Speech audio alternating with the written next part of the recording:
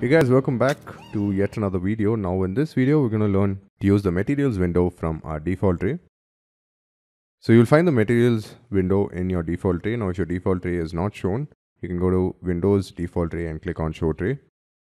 Mine is shown here. So this is our materials window, and here you have the actual materials.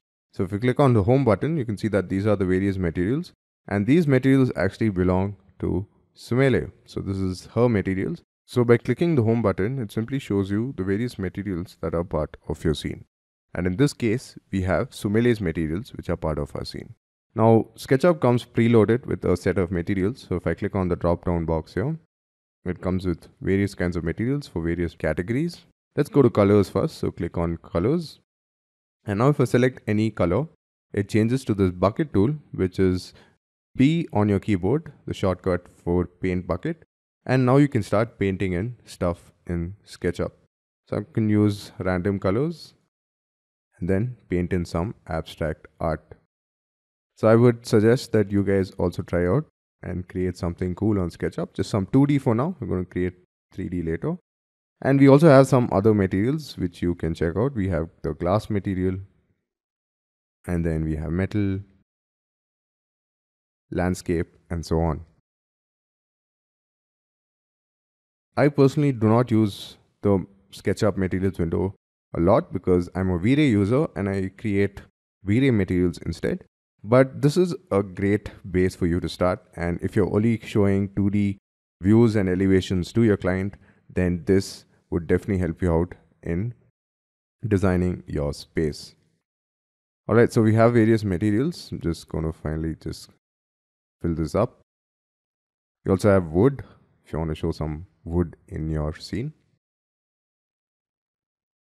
And we also have some roofing materials as well.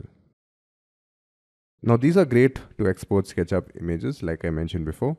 But if you're a V-Ray user, there's a different workflow to materials, and I'm going to show you that in the V-Ray part of the main course.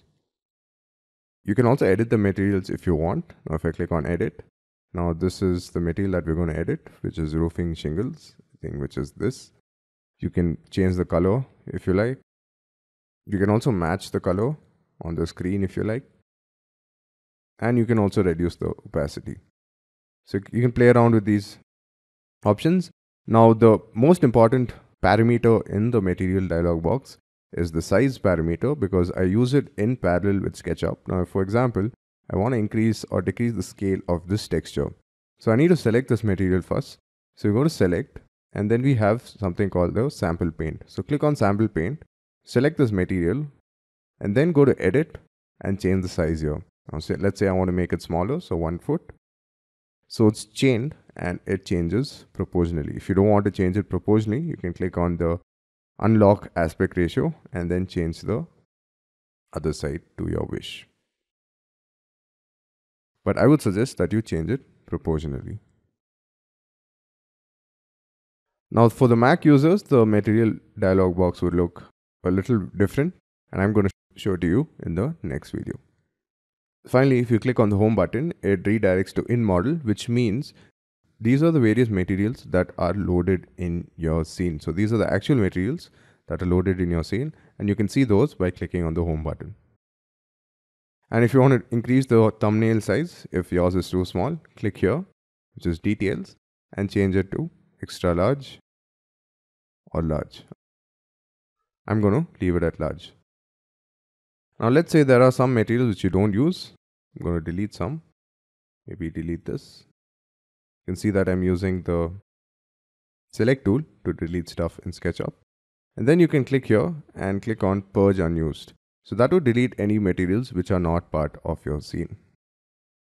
So I hope that gives you an idea of materials. We're going to be using it quite a bit in our scenes, along with the V-Ray material asset editor as well. So I'll see you guys in the next video. Cheers.